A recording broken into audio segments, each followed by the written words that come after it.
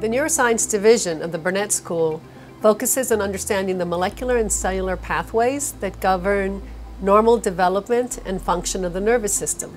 So we study both basic biology, understanding normal mechanisms that will allow us to better understand what happens when our bodies fail to move properly. Parkinson's and ALS. There are others that are less commonly referred to that affect your peripheral nerves, such as Charcot-Marie-Tooth and neurofibromatosis.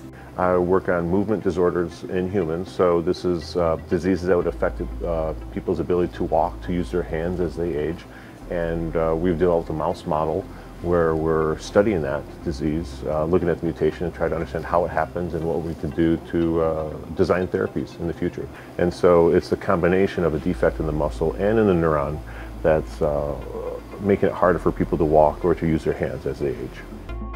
We do have two scientists that are working on ALS.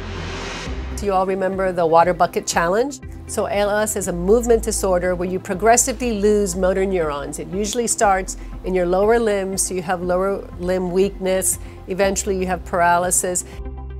We have another individual who's funded by the Michael J. Fox Foundation currently, and he studies Parkinson's.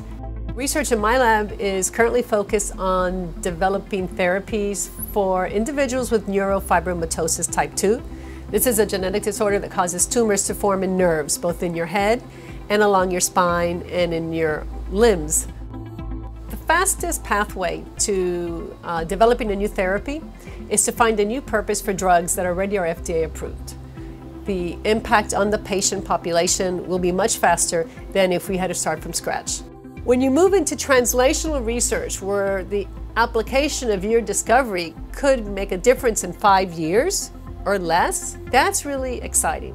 Knowing that there are patients out there depending on you going to work every day, creating something that might help their health improve, that is another very strong motivator to keep doing biomedical research.